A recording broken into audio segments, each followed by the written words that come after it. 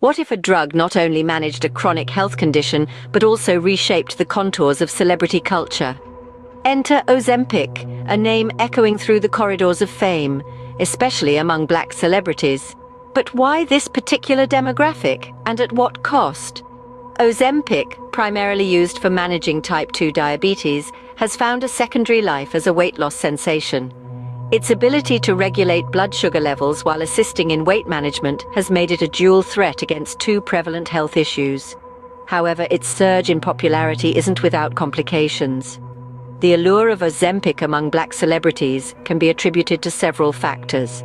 Firstly, the pressure to maintain a certain image is magnified in the spotlight. The entertainment industry often places intense scrutiny on body image, and for Black celebrities this can intersect uniquely with cultural and social expectations. Ozempic offers a solution that aligns with the quick-fix, high-stakes nature of celebrity culture. However, the benefits come with a ledger of risks.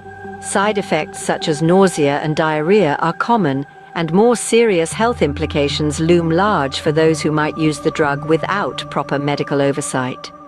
The recent crackdown on the black market in the UK highlights another layer of risk: accessibility issues leading to unsafe procurement methods.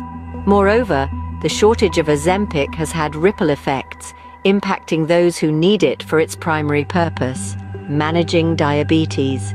Patients have found themselves caught in a tug-of-war between necessary medical treatment and the glamorized use for weight loss. In conclusion, Ozempic's rise among Black celebrities underscores a broader conversation about health, access, and the ethics of medical treatments used for aesthetic purposes.